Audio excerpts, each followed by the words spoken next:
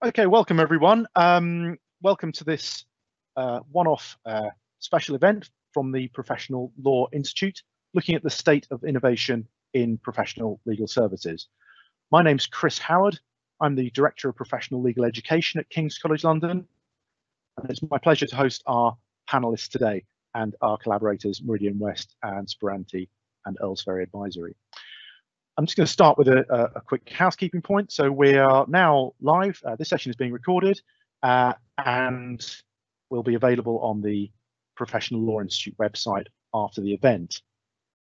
You won't be able to contribute verbally today, but we do have a Q&A function. So throughout this event, if you have questions, please do type them into our Q&A box. I'll be moderating those questions as they come in. And we'll be trying to answer as many as we can as possible. I can't promise that we'll answer all questions today, but we'll do our very best to answer as many as we can. The session is going to be broken into two parts. We're going to start with a presentation from Ben Kent and Simon Drane, where they'll be presenting the report that we're launching today and the basics of their findings in summary. And then after that, we'll be joined by our other two panelists, Tamsin Anatasi Pace and Richard Kemp, and we'll be having an open panel session where they'll be discussing some of the outcomes of the report and some of the findings from their perspective within the sector.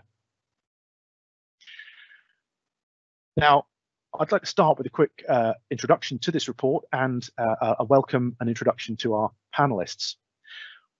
The Professional Law Institute at King's College London is part of the Dixon Poon School of Law, and our mission is to develop new educational strategies in professional legal education and also to work with industry and work with partners throughout the legal sector.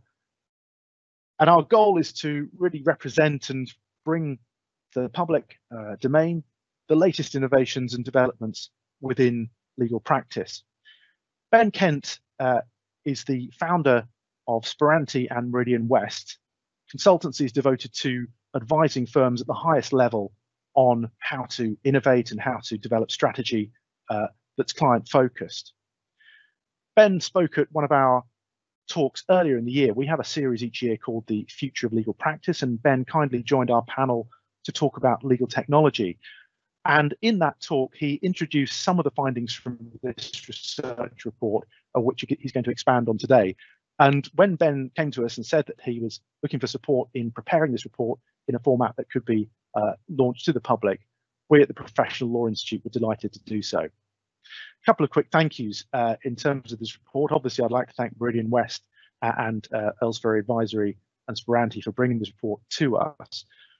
But I'd also like to thank our internal team as well, particularly Christine Cirillo, who I hope is with us today from tuning in from Canada, who did a huge amount of work in the preparation and presentation of this report. I'd also like to thank Madeline Ryan for setting up today's event, our Senior Events Officer at King's, and also to Mitchell Davis, who's helping us with the technical support today. So I'm just going to do a quick introduction to our speakers, and then I'm going to hand over to Ben and Simon for the presentation of this report, which represents the first part of today's session. So Ben Kent started out as a corporate lawyer at Freshfields, and he set up Meridian West in 2001. He then later founded Spiranti. He's the co-author of the Professional Services Leadership Handbook, and in his work at Meridian West and Spiranti, he's advised clients like Kemp Linklaters, Farr & Co, Hogle Lovells, and others on innovation in a client-focused firm. Simon Drane has worked in the professional services sector for the last 25 years. He spent time developing new investments strategy at LexisNexis, one of the largest legal information solutions providers. He also ran the commercial arm of the Law Society and has worked across a whole range of legal tech initiatives. He established Earlsferry Advisory towards the end of 2018 and has been a major contributor to this report. He also launched a legal tech focused Barclays Eagle Lab Accelerator. Richard Kemp will be joining for the second part of today's talk. He's one of the world's top IT lawyers with a particular specialism in new and developing technologies. He was named in the Legal 500's Hall of Fame by Who's Who Legal as one of their top 20 global data law thought leaders. And I think what's particularly interesting about his practice is how it develops and looks at commercial implications of technology in yet to be known areas, as they described it. He's been working as a lawyer for many, many years, founding Kemp & Co in 1997, and then most recently Kemp IT Law in 2014. And then finally, Tamsin Anatasi Pace is the head of client solutions at Freshfields Bruckhaus Deringer. She joined from the Department for Environment, Food and Rural Affairs, where she was the Deputy Director for Digital Technology. She's also spent 8 years at the Economist Group, latterly as their head of global change, and she's a chartered fellow of the Management Institute. And I suppose, again, with that range of experience, the thing that combines all of our speakers is a focus on innovation and how to embed innovation in professional services firms. So from that starting point, I'm now going to hand over to Ben and Simon for the first part of today's session. Thank you.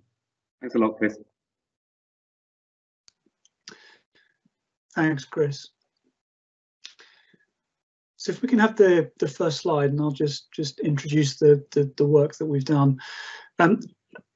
If you can click onto the next slide, Madeline, that would be great. So the reason we got into this was really to understand innovation, which I think is more important than ever given COVID-19 and what we're all seeing. And in addition to what Chris was saying, so I've worked in legal tech a lot, but also working within accountancy firms and law firms, and seeing the challenges firsthand within professional services around driving innovation. And we really wanted to get into understanding how client expectations are really changing, and they're really changing very rapidly in terms of what they expect from the professional services firms, and that innovation really needs to be very much on the client service side. So we wanted to tap into that and really understand where people were focused on their innovation efforts, what was working well and what wasn't working well. And we've published a comprehensive set of data, and we're just going to try and give you a flavour for that in this brief half hour.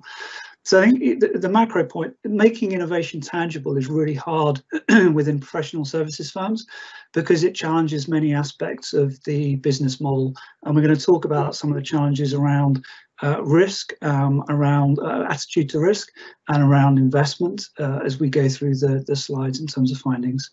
So to understand the positioning, we surveyed around 100 professional services firms, and this is really a mix of accounting and law firms and some others. We're going to draw out some of the themes that we see coming from that. And the report is obviously published today, so you can get into more detail through the report. So that's kind of, if you like, why we got into this. We hadn't seen any benchmarking around innovation that was very tangible for firms, and yet it's often talked about. So we wanted to make that real, and we'll now call out as Ben takes you through the first stage. Next slide, please, Mother. These are just some of the objectives we cover. So we cover, what technologies the firms are using, what approach are they taking to innovation? Are they using some of the kind of more Silicon Valley type approaches? What are the barriers, both cultural, financial, and operational? Have people actually set budgets for innovation, or are innovators having to beg, borrow, and steal budget from elsewhere? And last but not least, are people achieving success? Next slide.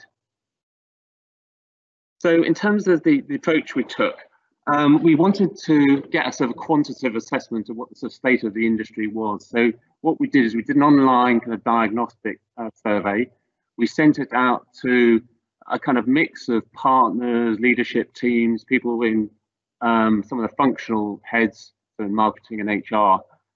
We got over 80 firms took part, well over 100 respondents. So we got, in some firms we had more than one respondent.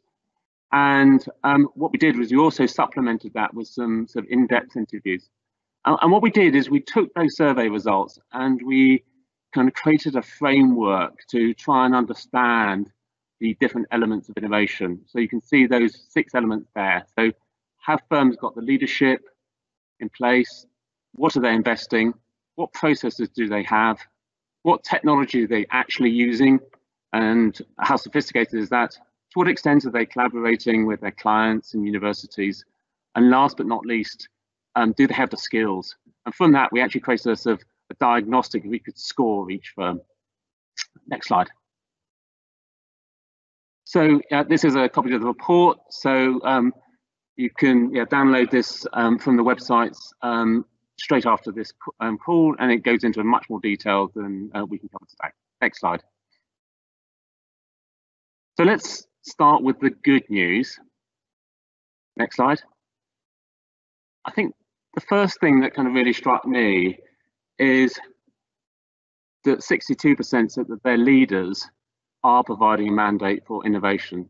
So when we did this, which was before COVID, the legal sector generally had several really good years, and our fear was that there really wasn't a kind of mandate for change. But what this is showing is that is not the case, and actually leaders are really trying to drive it. So it's 18% strongly agree, 44% agree. Next slide. I think the other good news is that professional services are actually good at generating ideas and sharing ideas. I think the kind of partnership structure helps that, but also law firms are typically full of very creative people who are kind of looking for new ideas. So that's not the problem. Next slide. And what's more, they're beginning to put some of the kind of building blocks of process around innovation. So 46% have a head of innovation at a senior level, partner level or equivalent. 49% have a structured innovation process, and 62% have ideas initiatives. And I think that's pretty impressive, actually, just how quickly the firms have put those foundations in place. Next slide.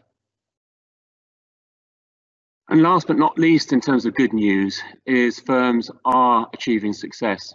So we asked them in the last 2 years, what have you achieved as a direct result of innovation? So 69% say they have launched a new product or service. 56% say that it's made employees' lives easier. 49% say that it's enhanced their brand reputation. And it's also, in many cases, helping to attract talent. But I think the kicker in this is only 18% say that they've achieved significant revenue increase as a consequence of this. And I suppose that's the kind of the but is for most firms, we're not yet seeing that kind of very powerful return on investment, but some firms are. Next slide. So that's the good news. What about the challenges? I think the first challenge is that although law firms are making progress, clients' expectations are outpacing professionals' ability to change. Next slide.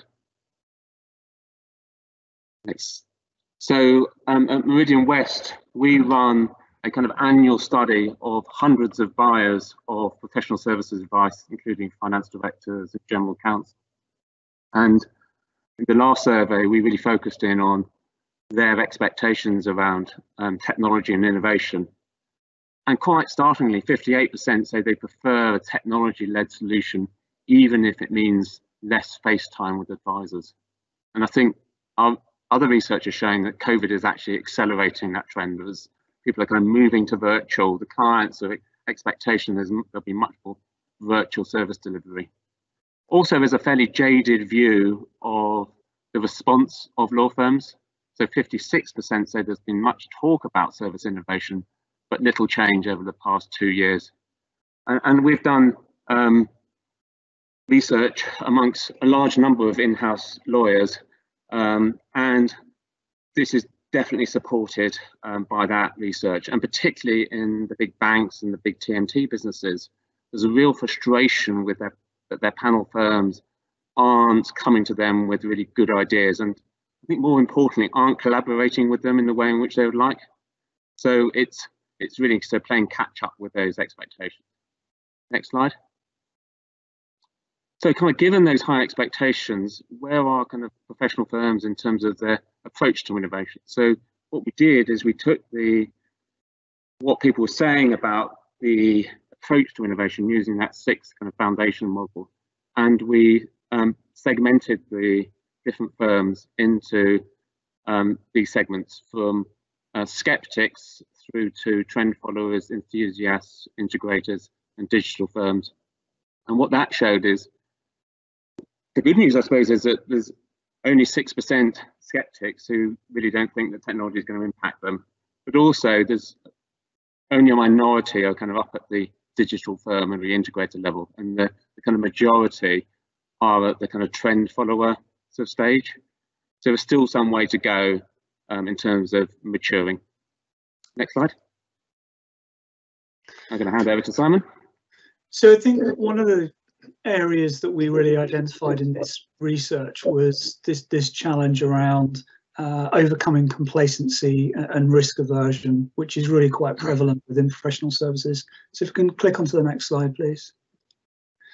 So really what came from the research was that there are numerous barriers to innovation in terms of why it's not happening.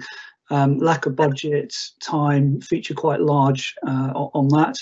The top one there at just over 60% that you can see is that staff are too busy to spend time on it, which is kind of ironic when you think these firms are saying innovation is so central to transforming the client experience, and yet staff are too busy. So there are some questions that this really starts to raise. Budget constraints, which we'll come on to, came out quite strongly as well. People really not putting enough dedicated budget towards innovation. And then thirdly, the top one there, there's the skills gap. So firms just really not having the skills that are needed for this, which we'll come on to in some more detail. So if we can click onto the next slide. So the question really to any firm, this sort of came out from a survey respondent, is how much of your revenues each year you're prepared to put at risk for innovation, and that really came through, because the risk-averse culture came through. I think it was the fifth highest barrier, and that risk aversion is really impacting on firms' ability to address innovation. And I can say that firsthand, having worked in professional services both in law and accounting, but then also worked in a FTSE 100 product business. Attitude to risk and investment can be quite different, and I think that comes across very much as a challenge for people. So we can click onto the next slide.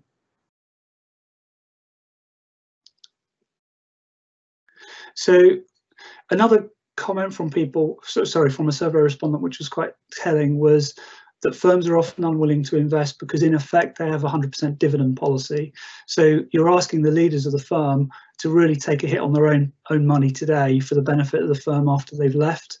And obviously with any sort of capital investment, it could be a number of years before it pays back. And I think this strikes at the heart of the challenge of the partnership model, of being able to invest for the future when you may no longer be a partner in the business.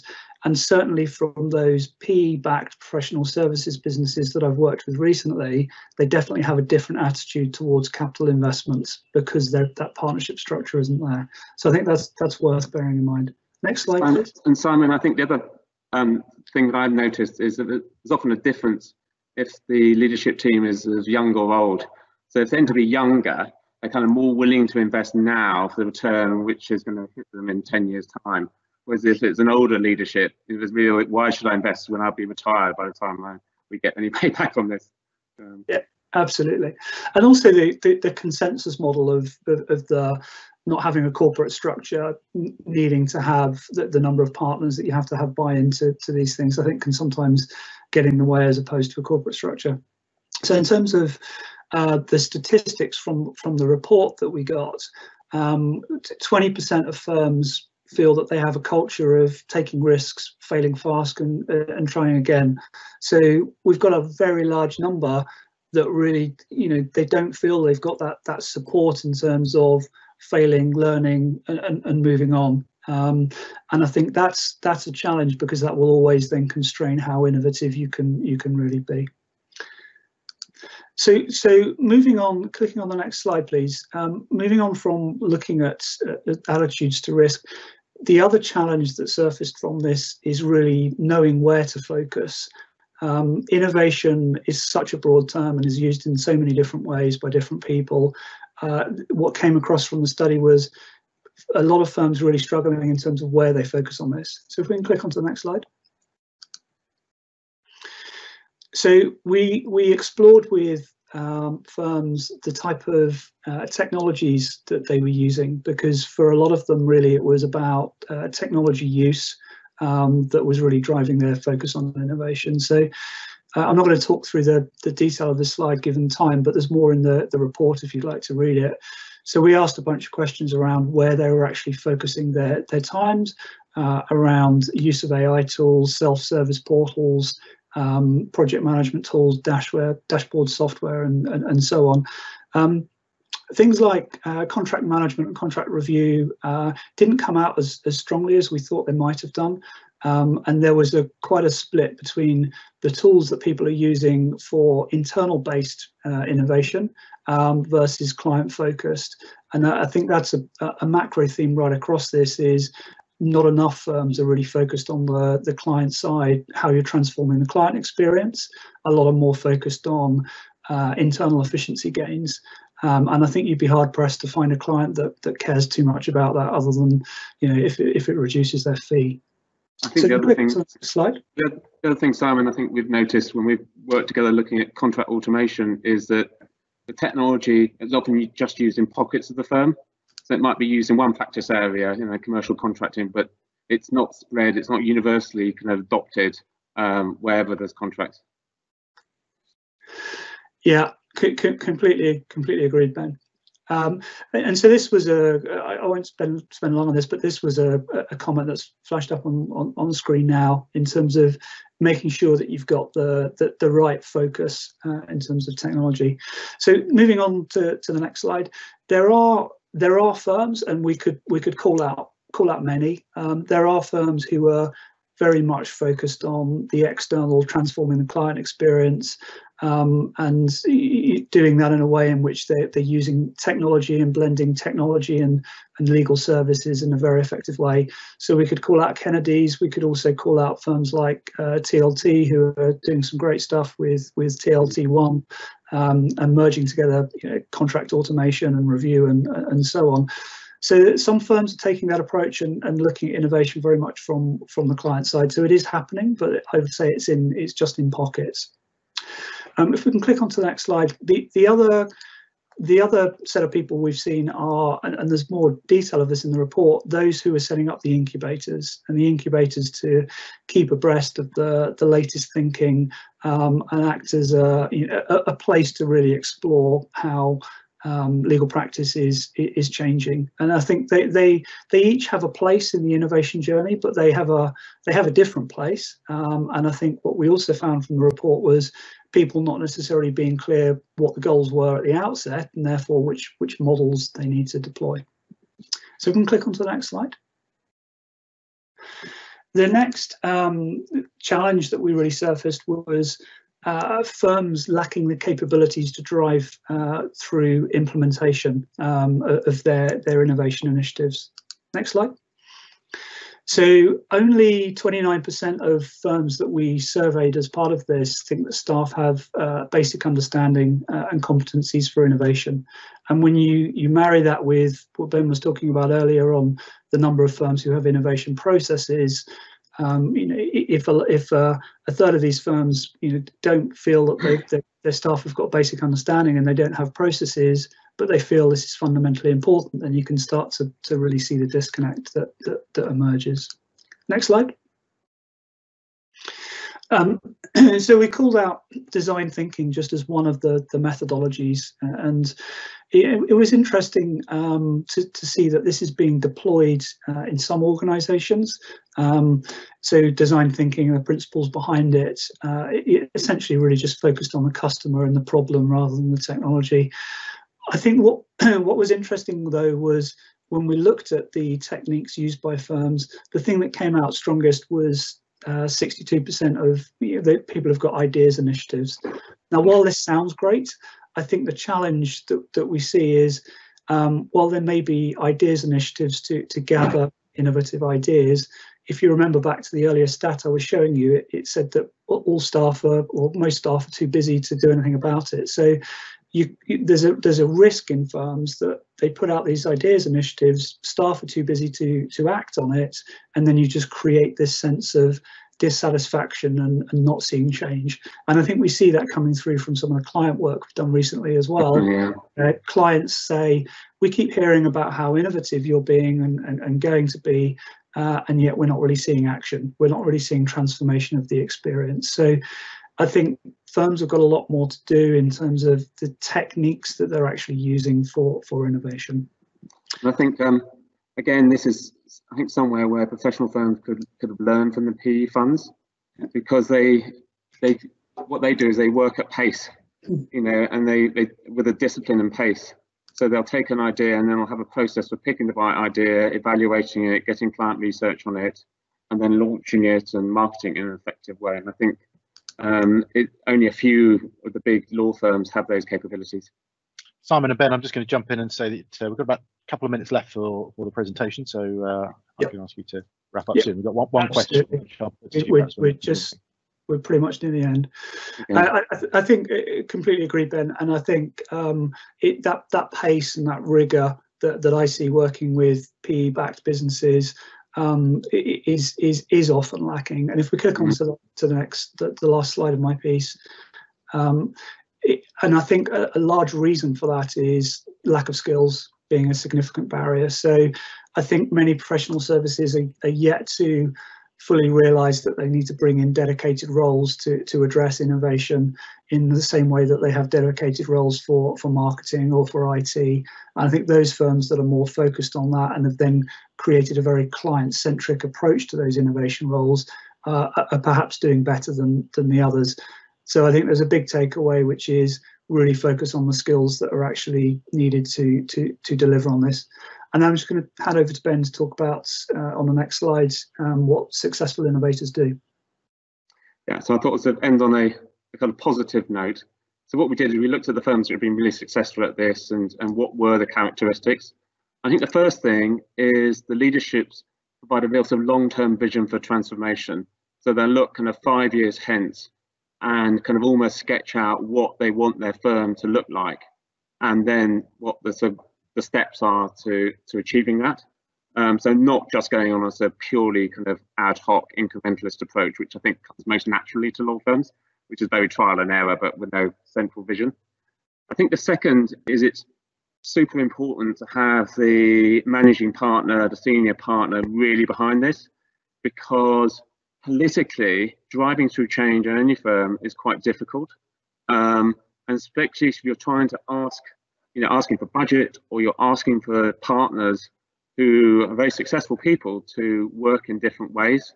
So that kind of relentless, enthusiastic leadership is really important, and you can see that in the top firms. I think the third area is, it's probably one of the hardest ones actually, is how do you develop this culture where it's okay to try and fail. It's drilled into you when you're a young lawyer that you mustn't make mistakes, and when you're drafting, that's absolutely right, but when you're innovating, it's fatal. And what's interesting is actually the clients are saying, come to us with early ideas and we will together refine them. You don't need to have the finished product before you come to us, and a few firms are doing that pretty well. The fourth top tip is it's super easy to be kind of bamboozled by the technology and the latest AI tool and just buy it in. But I think it's much more important that you start with what's the problem you're trying to solve, what's the pain point, and that will enable you to be much more focused. Next slide. I think also setting aside some budget for incremental innovation. If there's no budget set aside, or you've got to beg, borrow and steal it from IT, it's really difficult to take any idea and develop any further. It doesn't need to be a huge budget, but it needs to be something, and be prepared to lose some of that budget. Not all of it will be successful. Next. I think also use the techniques. There is actually, innovation is not a kind of mystic art. There are processes and approaches, so do use design thinking and innovation techniques, and do involve your clients early on. Next one. And I think last but not least is persevere. There's no quick wins in terms of innovation. It will often take 2 or 3 years to get results, and you need to kind of work through that. And then last slide really is, next slide, is what not to do. So don't just buy the latest technology. Don't be perfectionist. Don't just innovate in a bubble with an innovation group and not spread it across the firm. And also look at the incentives for individuals. So if the incentives for associates is to get your chargeable hours up, it's extremely unlikely that you're going to dedicate a lot of your day to incubating new ideas, because it will look bad when you come to appraisal.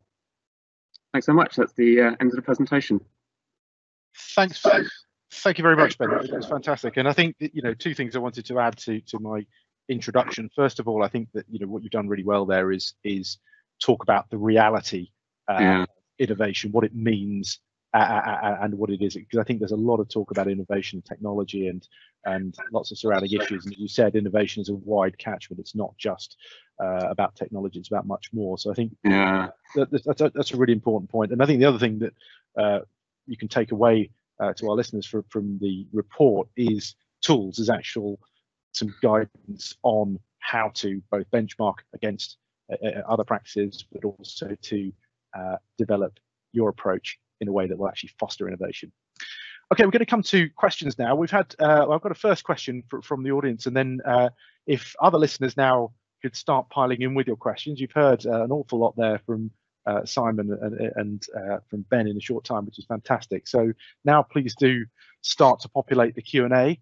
I'm going to lead off with a question that came in towards the end of the presentation, which I think picks up on a really important point, and it's around finance and revenue.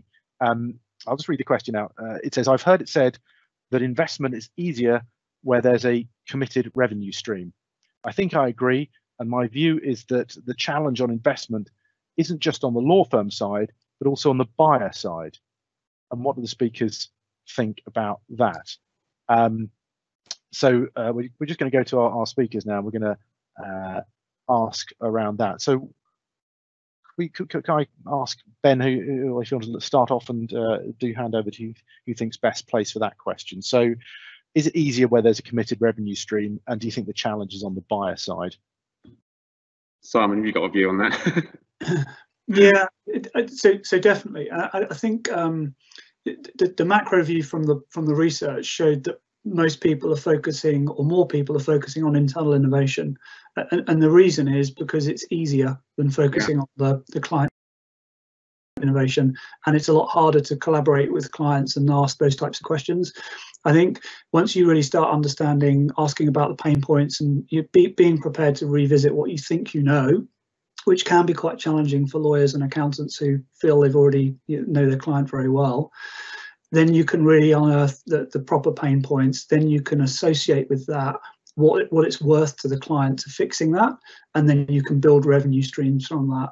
So I think it's essential for client-side innovation to be able to put revenue numbers on it, and a limited number of people are driving material revenue from it, but it is quite small, as Ben said early on.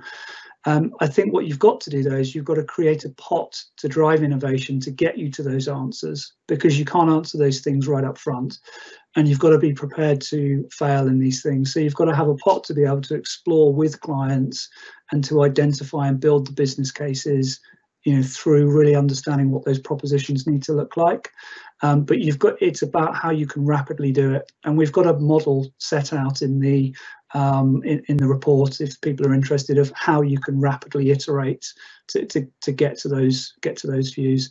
But I think leadership care most about how does this impact our revenues, and I think people are only scratching the surface of how innovation can drive that.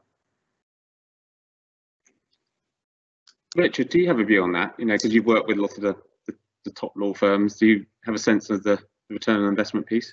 Yeah, it's clearly easier to get buy-in from the firm when you feel you have a revenue stream out there, and a lot of this innovation is happening at a time pre-revenue. I think you've got to find the right client to work with. And Ben, this echoes your point about, it's really a problem in search of a solution, not the other way around. In terms of investment, you've got this mix of internal things and external things. So I think, what does the firm want from its investment? What's the objective? This goes to strategy, where you want to be in 1, 2, 5 years' time. And I think that's a good point to sort of focus on is, what does the firm want as a return on investment? There are loads of things, as the report brilliantly says, engaging everyone in the firm. You get, major enhancements, marketing plus points, you increase the proximity of the relationship with the client. But we keep coming back to this sort of law firm point, which is that the economics of tech and law firms are really different. In a law firm, you're looking to monetize legal time to deliver partner profits this year. Yeah. Tech business, you're investing for a greater return later. You can you don't have a geometric progression with people's time. It's very linear. But investing now for a greater return later, when you've got sort of partner age groups and demographics to take into account, is a huge change to the law firm model. So I would say, the sensible thing to do is to find the clients where you think that your innovation and your investment will find a return. Probably means larger clients with legal operations teams who are looking at this the whole time. And I think the key thing keeps coming back to this. It's going to be really interesting to see, particularly if we're in for tougher times, if law firm partners are prepared to forgo income this year for the possibility of a bigger pot in the future.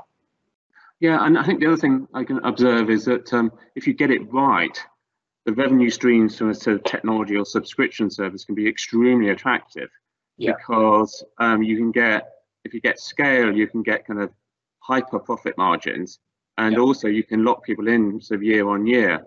So it's a very nice hedge for good times bad.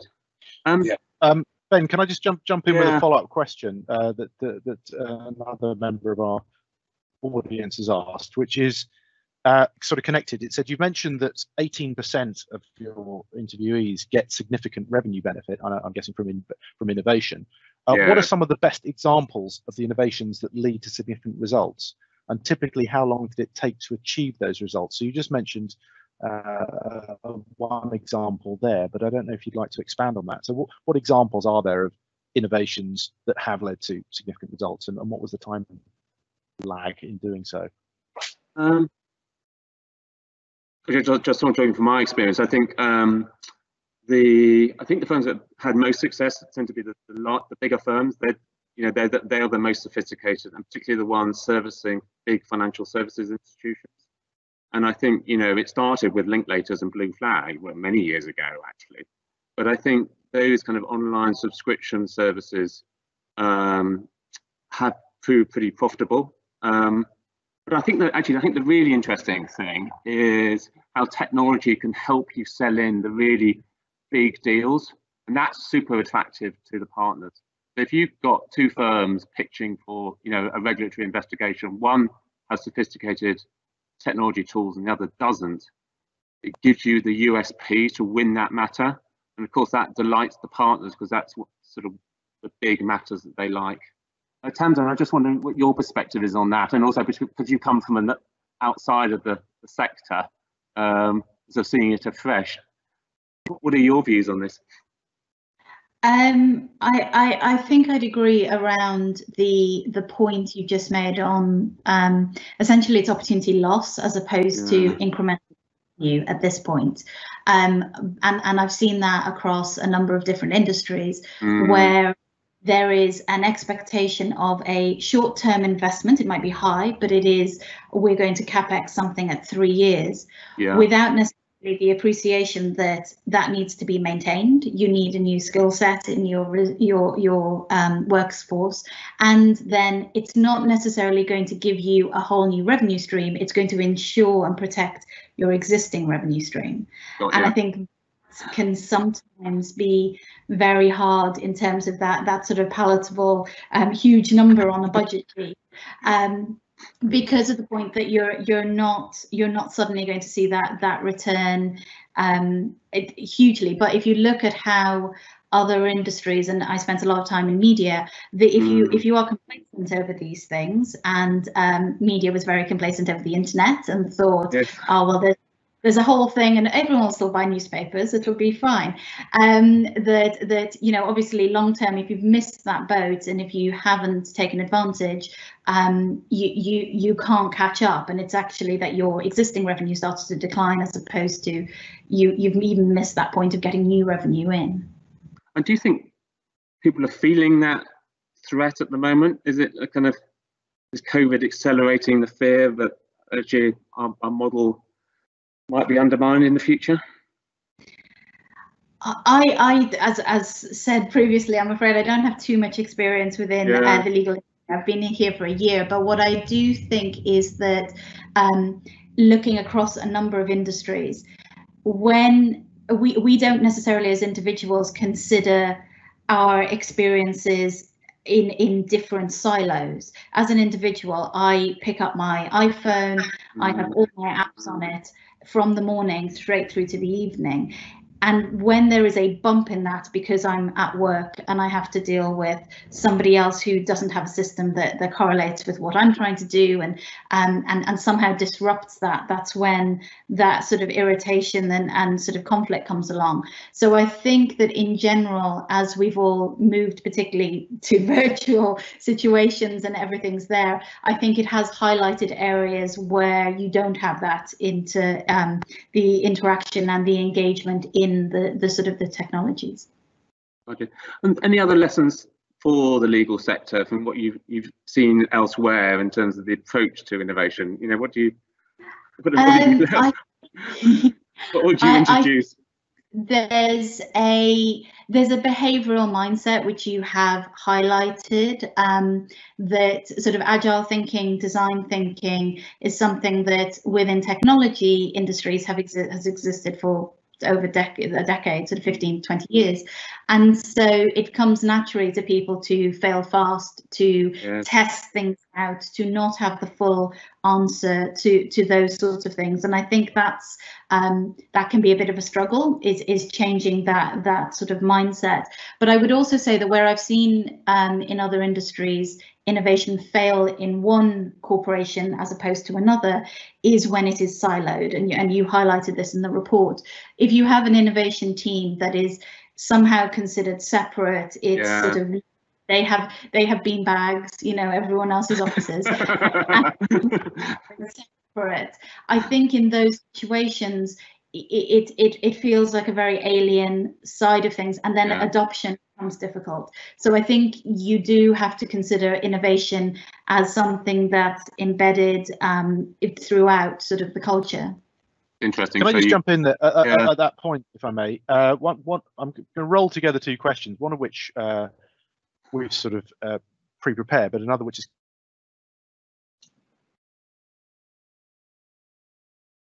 Chris, I can't hear you.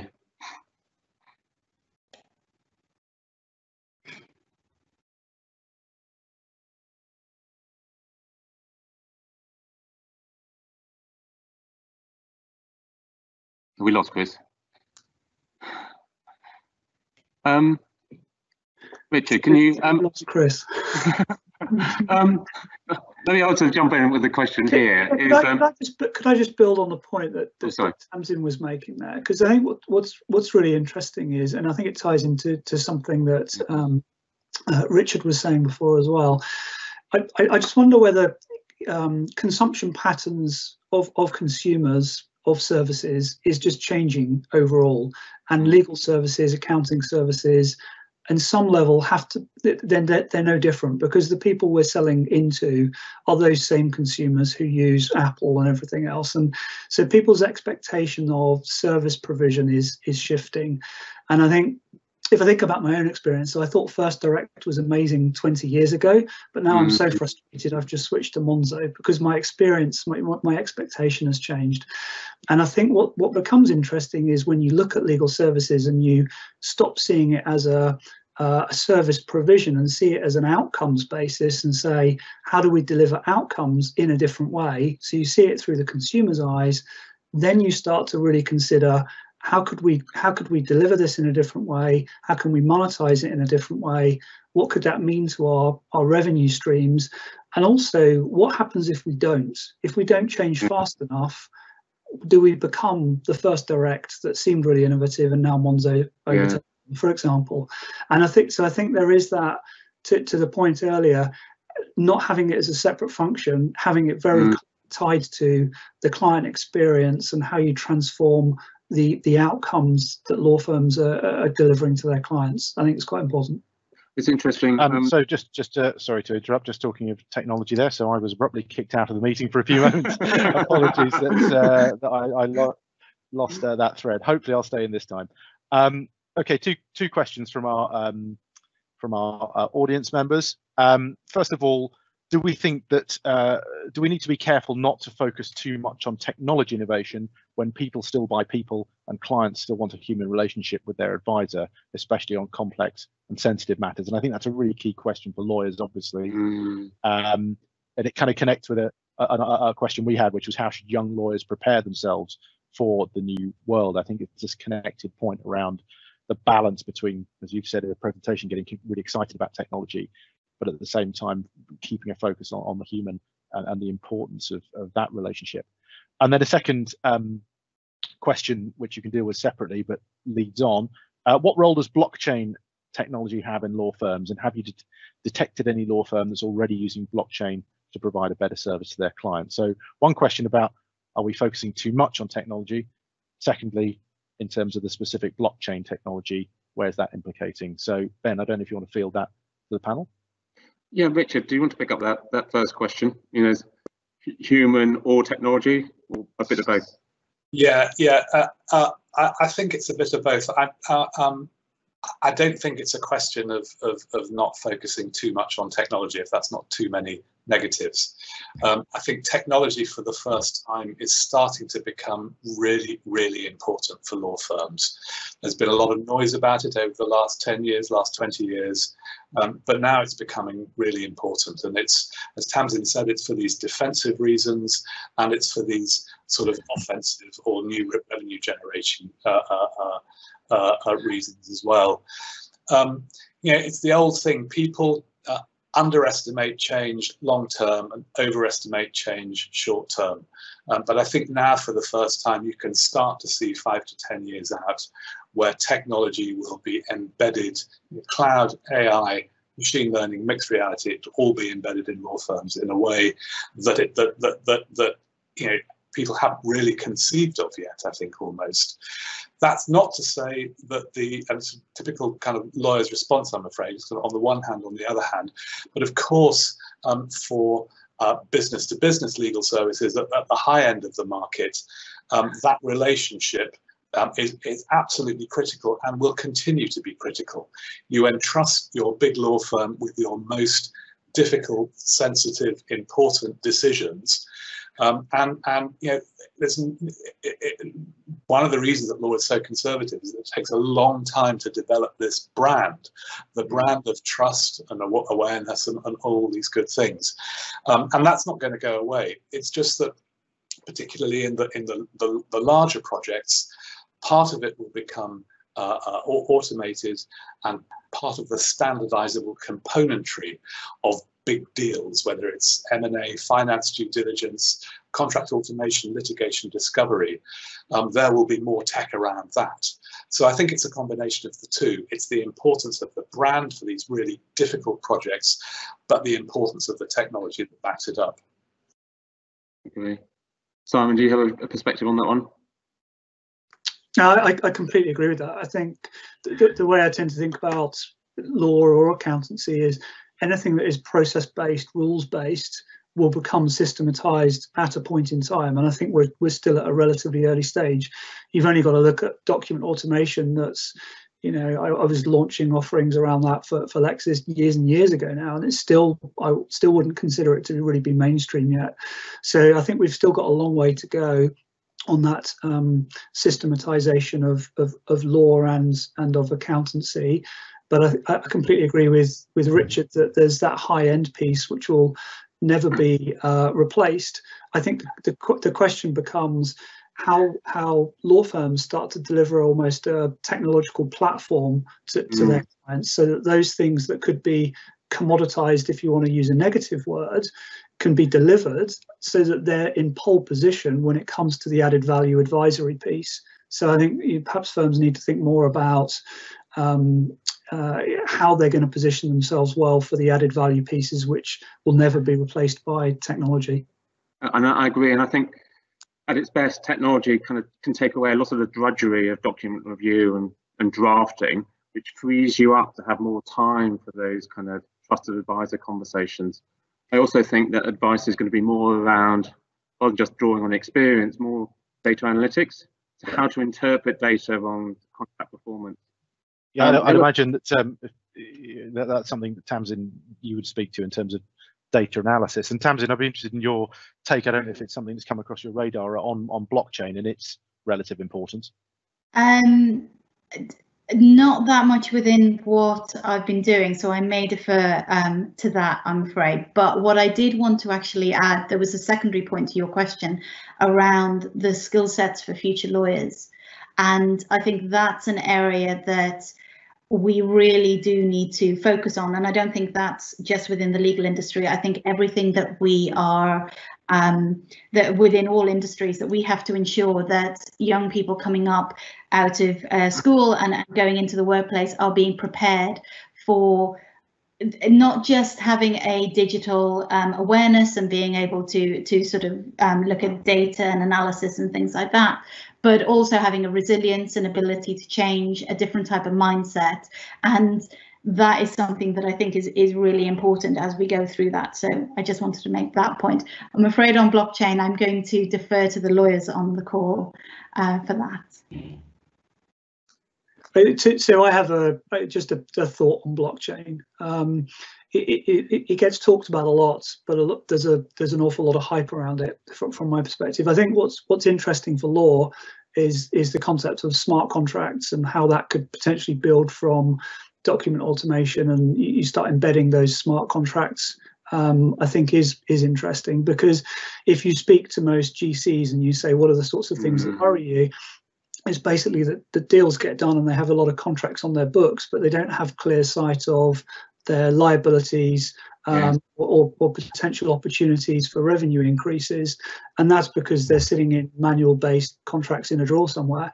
If over time those things become smart contracts integrated into contract lifecycle management, then you could do away with a lot of the manual legal tasks. But I would say we're at a very early stage of the progression. But I think it's inevitable that will become more mainstream over time. Thanks very much, Simon. We're coming towards the end of our time. I wonder if perhaps Ben and our panel could just wrap up with the last few comments. We had some other questions in mind. If there are any themes, Ben, you want to pick out from those, please do so now. But yeah, just a last couple of minutes from our panel. Yeah, so I think we've talked very much about the law firm. I think for the lawyers on the call or people working in law firms, what would be your one tip to kind of prepare yourself for this new world? That's a tough question. Richard, if you were just coming into the profession, what would you be doing? Yeah, thanks, Ben. Yeah, I think if you look back 20 years, you'd have been hard pressed to find a full-time privacy lawyer. And now in the UK alone, you've got hundreds, if not thousands, of data protection lawyers. And that's a function of how it's grown. And I think today, if you look at these specialist areas, particularly AI, it feels like data protection did 20 years ago. And although it's not a distinct field yet, it's a racing certainty that there will be more AI lawyers practicing AI law as well as using it in their work. So, I mean, that's just an example. But I think it's Tamsin's point about sort of get a digital awareness, get at least a layman's understanding of the new areas. Cloud, I mean, some of them aren't that new, but cloud, data, AI, blockchain, mixed reality, what we've been talking about. And I'd sort of echo another point that Tamsin made, which is, I think learning to learn becomes the key skill here. It's sort of keeping up to date. I mean, you've got in my world, you've got commercial, IP, regulatory, and competition law, but how they're sort of put together to address the legal issues, legal challenges of these new areas is always changing. And it ends up that sort of big confidence about learning to learn, I think, becomes the key skill. Perfect. And Tamsin, can I ask the same question for you? Yes, of course, and I love that sort of learning to learn and confidence in not knowing, but yet going to find out. I think is vital and is something that I think people with maybe my background of lucky enough to have jumped around to different places, you sort of develop a bit more of a positive attitude about learning something new. Whereas I do think sort of within the legal industry, current sort of ways of going through the process, it can be very daunting. I think I would focus on the client-centric points. I think, but almost tying that in, asking the clients, what are their strategies? What are their plans? How can you as an individual, how can you as a firm support your clients and very much put them at the center of what your plans are and your strategy is going forward? I think sometimes there's almost an assumption that we must know what our clients are doing, but of course they don't always know, particularly in a sort of a situation like this. So actually asking those questions that are less on the legal technical side, but more about their long-term views of the industry they're in, will then enable you to have that wider conversation about how can we support and then maybe move into that innovation space. It takes quite a lot of confidence actually to ask some of those kind of open-ended questions. That doesn't always come easy to lawyers. I'm going to thank you so much, Tamsin and Ben. I think I'm going to have to call time there because we're nearly at the end of our time. We're just going to put on the screen now a slide which gives some details of where you can find the report. So if you go to kcl.ac.uk/PLI, and then we've got a tab there called Resources. If you look on that Resources tab, you'll be able to download the report there. Ben, I think you said that you can also download the report on your website as well. Yes, we're going to be putting it on the Meridian West website and also on the Spiranti one, so you can look there. We've also got other resources around innovation and technology. Brilliant. So I mean, so there you can find much more detail on all of the themes we've talked about today.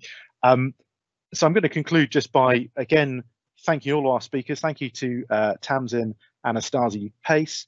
Thank you to Simon Drane, Richard Kemp, and of course to Ben Kent, who's been leading the discussion and leading this research. It's really been a pleasure to hear the discussion today.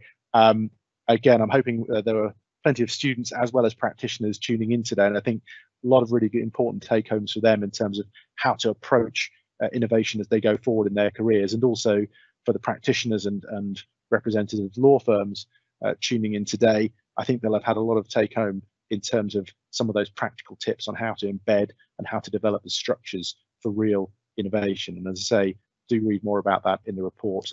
We're very, very proud to be supporting and to be presenting on our site today. So it's coming up to 1 o'clock. I'll sign off there, but thank you again. And of course, thank you to all of those who've tuned in today, who've come along for today's presentation. It's really great that you could join us. And thank you for all your questions throughout, which have made for a really stimulating discussion. Somebody asked early on, will the recording of this talk be available? Yes, it will. So again, just to reiterate that you'll be able to listen to this talk again on kcl.ac.uk/PLI. And you can also find there all of our previous Future of Legal Practice talks. We'll soon be updating the details of next year's Future of Legal Practice talks, which will, I think, also be online. So please do look at our website for further details of upcoming talks as well.